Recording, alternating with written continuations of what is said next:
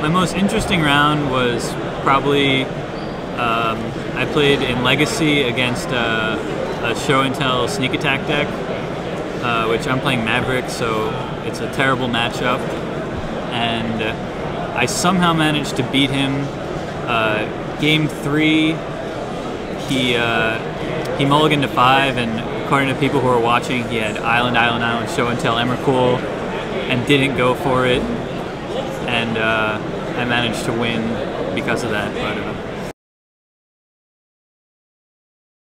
in Standard, I was playing Birthing Pod, and I played against Planeswalker Control with Lingering Souls and got crushed.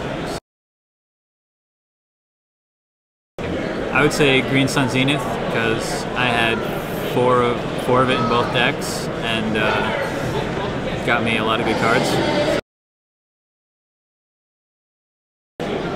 It feels great. It was very unexpected. I did really well yesterday, but today I went 3 and 4, and then my last round opponent conceded to me because he couldn't make it, so didn't really expect it, but it feels good. I probably would have played Maverick with Talias instead of Punishing Fires because it's a lot better versus the Lingering Souls control decks.